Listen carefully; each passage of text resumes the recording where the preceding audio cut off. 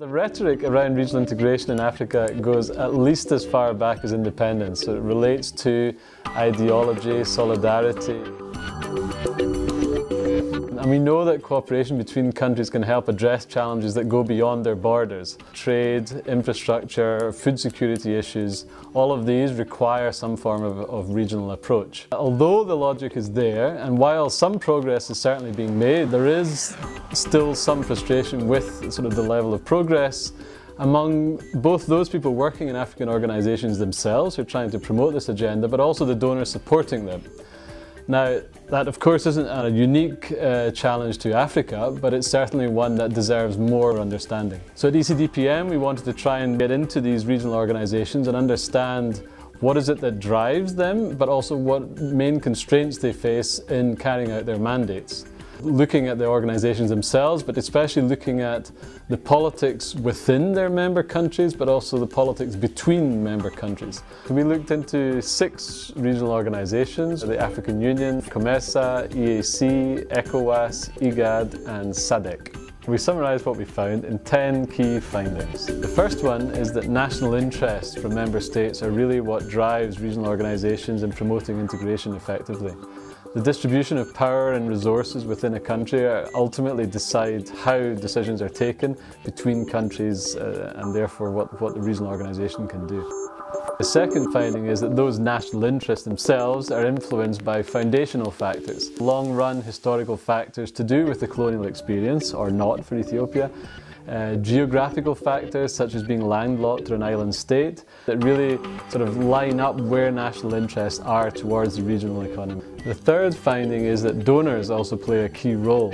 So while they clearly finance and support regional organisations and they've had an impact on, for example, peace and security operations or cross-border infrastructure construction, it can also raise challenges for regional organisations, and there is a risk sometimes that donor support goes from supporting a regional agenda to actually steering the regional agenda. Now that then contributes to the fourth finding, which is that leaders are often compelled to signal commitment to regional goals even when there's actually little political interest or capacity to really follow through.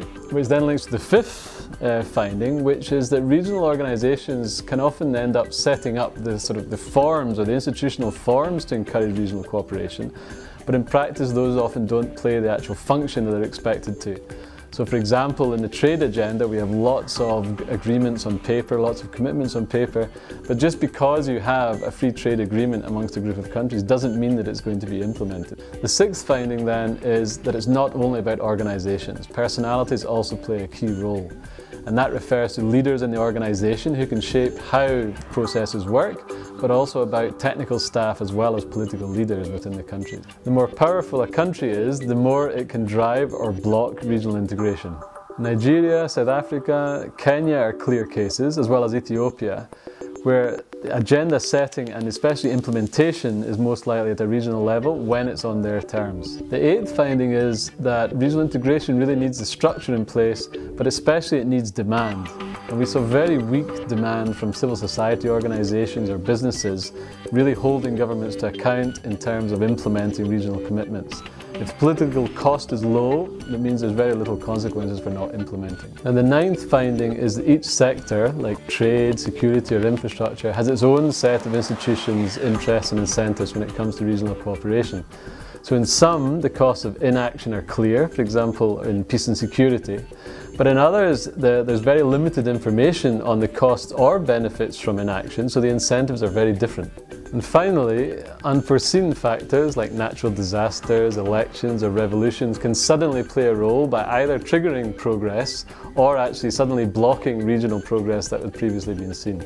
So our conclusion is that instead of looking at regional integration as a technocratic, linear process, we need to recognise that it is highly political. By understanding why things are the way they are, we can better think about reforms and support mechanisms that are therefore better adapted and can help regional organisations genuinely achieve their objective.